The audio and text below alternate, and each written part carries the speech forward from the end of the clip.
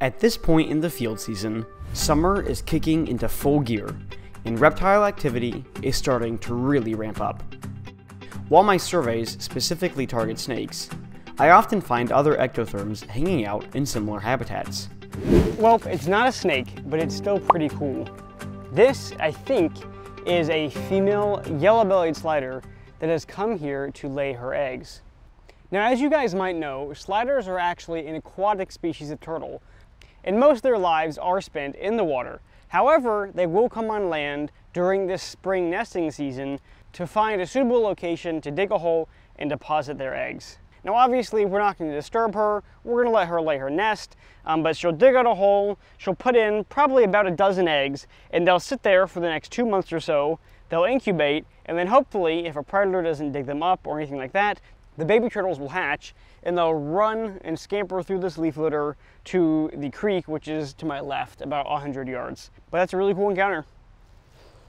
Moving on from my new turtle friend, I discovered that my riparian site for the day was less than optimal.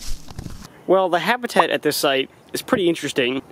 It's just basically a giant seasonal floodplain, but I wouldn't exactly call it a tourist destination. The parts of it that aren't covered in green look like this. And then, you know, there's just dead animals lying around. Poor raccoon. I'm going to venture to say that this site has not been sampled very frequently. Maybe there's cool snakes.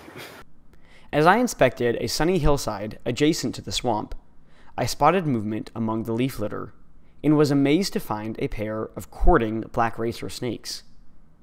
It's always rare to observe snakes interacting with one another in the wild simply because of how cryptic they are, and courtship behavior in particular is hard to capture as a result of its limited seasonality. Okay, we're gonna leave them right there where we found them. I cannot believe that we just found racers like that before. I've only seen snake courtship in the wild once, and it was years ago when I made the very first black rat snake video. But that is so cool to see in the wild and on a survey as well. I have the location data, the photos, and the temperature and all that good stuff, so I'll leave them right where they are, we'll make a loop around them and continue surveying. But that is so cool. Gosh. While I was already satisfied with the day's observations, there was still one more treat left for me at my forest field site. Holy cow, guys, are you kidding me? Hey! Look at this absolute beast of a black rat snake. This thing is massive. I think this is the biggest black rat snake I've captured since Big Bertha.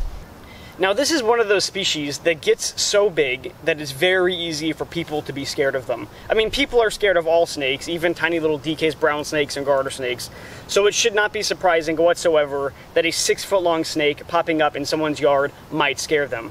However, as you know, if you've watched my videos before, there is absolutely no reason whatsoever to be scared of black rat snakes. Now, ecologically, a large black rat snake like this is also super important.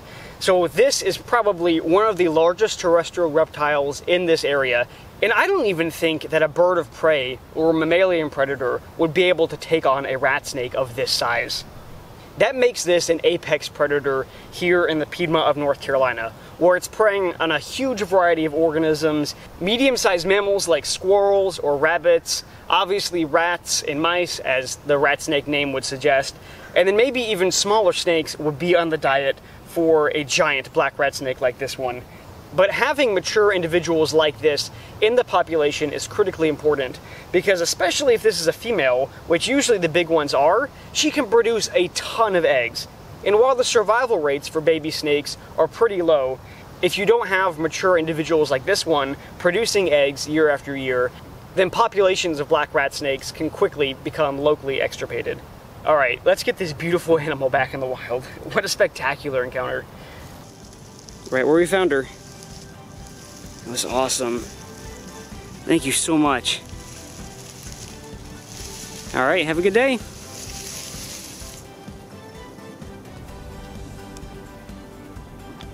Thanks so much for watching today's video, and I really hope that you enjoyed.